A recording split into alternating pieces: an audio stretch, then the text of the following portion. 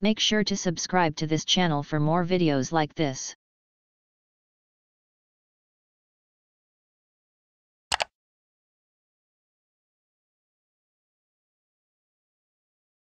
Tomorrow.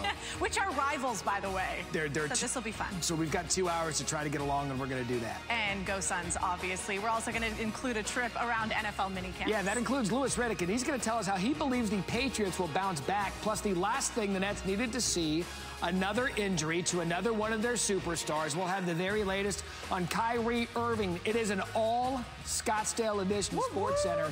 Start. Love it. Else who's been covering it just as closely, our NBA analyst Tim Leichler. Now, assuming, as we heard, Kyrie Irving and James Harden not fully 100% right now, if they're not 100% the rest of the way, Legs, what chance do you give Brooklyn to win this series? Well, I would say this.